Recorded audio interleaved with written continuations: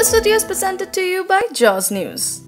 Air pollution remains the leading cause of premature death in Europe. Air pollution causes more than 500,000 premature deaths across Europe each year. Despite slowly improving air quality on the continent, the EU's Environment Authority said on Wednesday. Although data from the Copenhagen-based European Environmental Agency (EEA) reveals some encouraging signs, in large part the result of new technologies, air pollution remains the leading environmental cause of premature death in the region. In its latest report, the EAA said 5,20,400 premature deaths in 41 European countries were caused by air pollutants generated by burning of fossil fuels in 2014, compared with 5,50,000 in 2013. Of these, 4 out of 5 deaths were directly linked to fine particulate matter, which measure less than 2.5 microns and can enter a person's lung and even the bloodstream. Data collected at monitoring stations showed that 82% of the EU's urban population was exposed to these microscopic particulates known as PM2.5 in 2015,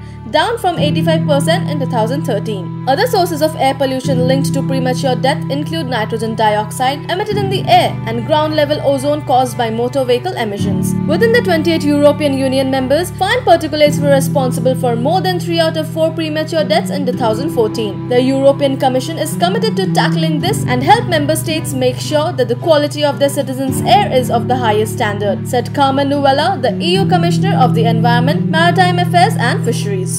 Subscribe to our channel to never miss out a video from us. Also, visit jawsnews.com for more news updates.